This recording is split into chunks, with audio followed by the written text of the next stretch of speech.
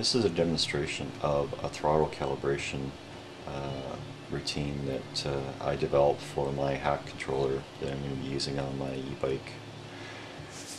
We have here is our standard thumb-based or thumb-style Hall-based sensor, throttle sensor used on a lot of e-bikes. The problem with these are that their repeatability is very poor and their offsets are terrible. The variation in the offset from day to day or even motion to motion is pretty poor.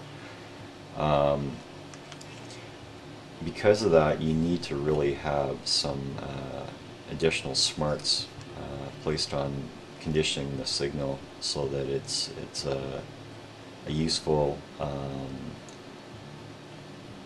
input to your controller with good repeatability.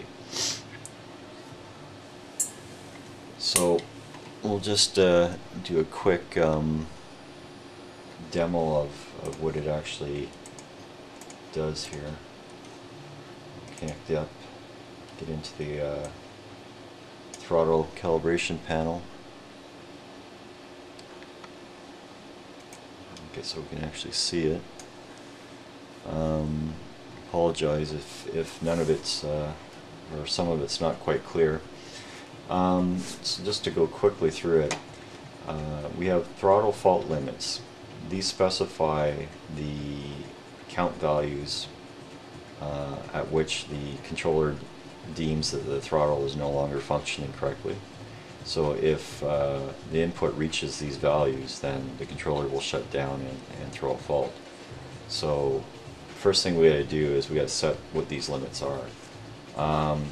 Since the pot or the I guess the Hall-based throttle here is already at rest position, I'll just set the min limit. Now this sets up two values here. One is the actual what the raw value is, and I've got the limit here set to be 100 counts below. That limit, 127 counts, if I reach that, my pot or Hall sensor, if it reaches that, then my controller will say, hey, I've got a bad pot, bad Hall sensor, let's throw a fault, shut down the controller. Alright, so now on the other extreme, if I take it out to wide open throttle and set the max limit, the raw value coming off the actual Hall sensor is 919 out of 1023. So I've set my fault limit to be 100 counts above that. Since I'm not really thinking that we'll ever hit that with this particular one, I can, bring it up a little higher so that we've got a little tighter control over the actual faults.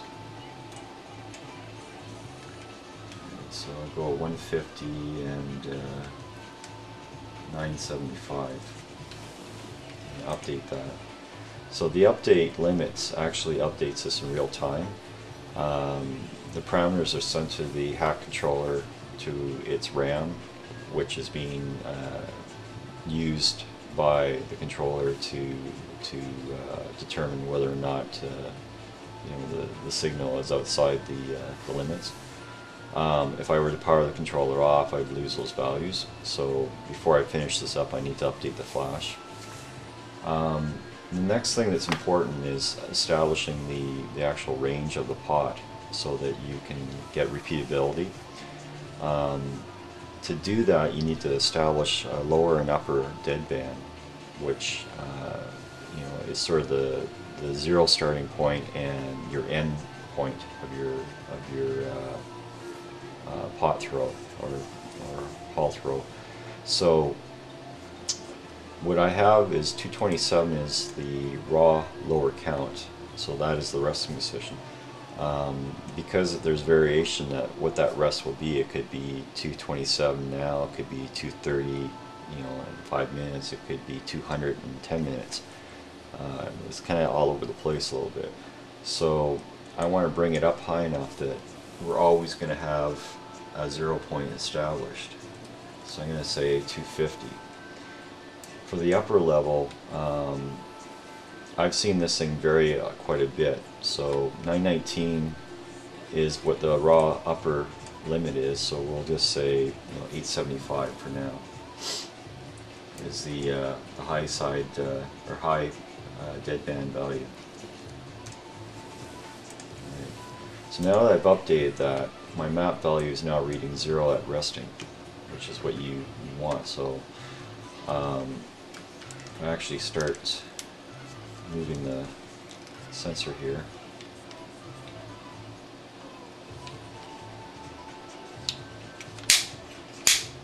Kicking it. Very repeatable. The next thing you'll notice is that my response, the green line here is the actual mapped output response, and you'll notice that it's not a linear response, and that's been done purposely.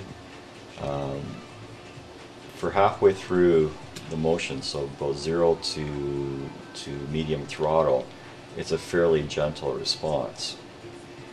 But once we get beyond medium, it climbs up pretty quickly to maximum wide open throttle. And this has been based on experience with electric vehicles in the past, that a lot of people, when they drive or ride their bikes or drive an electric vehicle, that you want fairly light control at low throttle values, so that you're not getting a lot of jerky responses. But when you want to have full throttle, you want full throttle, so you want to get to that very quickly.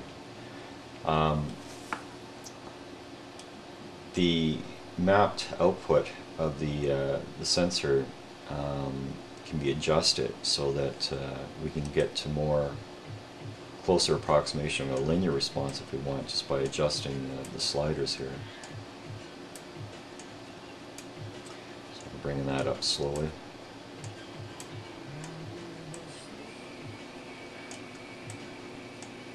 Try and make it somewhat smooth. There. I'm going to update that, so now that is now live and it's in the controller, so we'll just go. You'll notice that now the green bar is not rising as quickly, and it's a lot more linear response. So to finish this off, I'm just going to update everything to flash, and now that is permanently in the controller, and if I lose power, it'll remain. So thank you for watching my video, and hopefully you'll stay tuned for the next two, which will be coming up, where I will demonstrate the current tuning stimulus tool that I have for tuning the current loop, and the velocity tuning tool, which will set up the velocity loop on the hack controller, so that I will be able to implement cruise control and a few other niceties.